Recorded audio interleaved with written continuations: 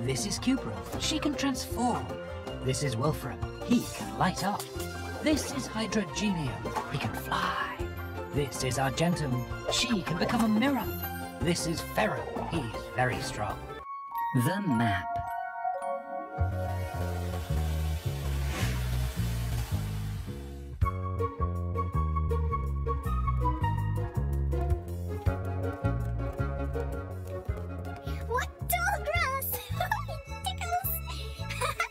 It's not grass, Coopy. These are carpet fibers. I think we need to mark this place on our map. The carpet tickles. So let's call it Ticklish Carpet Valley. We need to go north.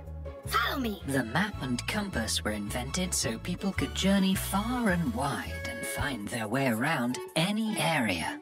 We call the science that explores the terrain of our planet geography. Our very large world consists of many different countries, cities, and towns. They're all interconnected by roads, rivers, and highways. And you can map out not only the entire world, but your own room or house as well.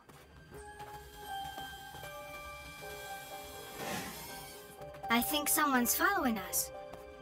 It's freezing in here. I wonder why the professor keeps this room so cold. He probably uses it to study ice cream. Oh! I can't fly in this cold. Let me help.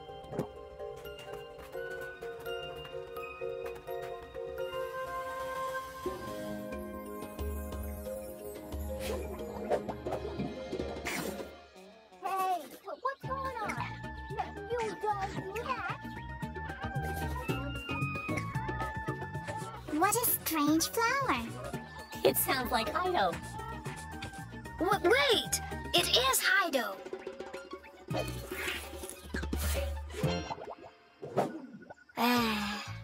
That was too much. I'm not game for that. I never knew flowers could do that.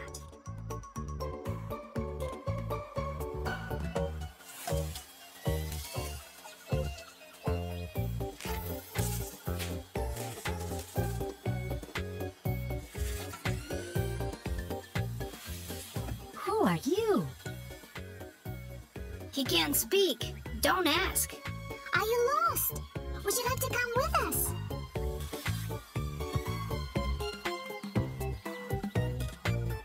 Professor, we're back! This is the only room we haven't seen yet.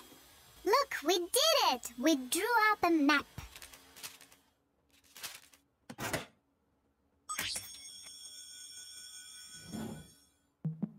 What a wonderful map! Great job, everyone! Your map contains drawings and names of locations. You've indicated the directions, and I can see what lies to the south and to the north. We did have some questions about a few of the places. What do you do in the ice room? What kind of work do you do anyway? And what do you call this room? It's the last one I need to put down on our map.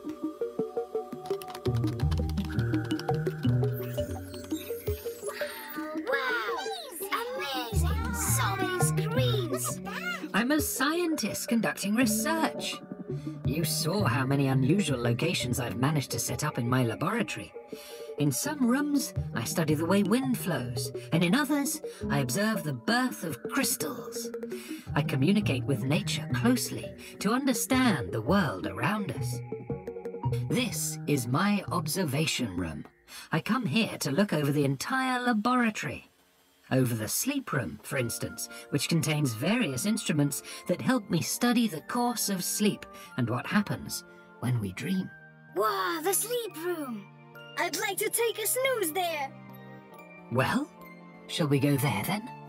Sure, yeah. Sure, I'm sleepy too. I could sleep for a month. Let's go now.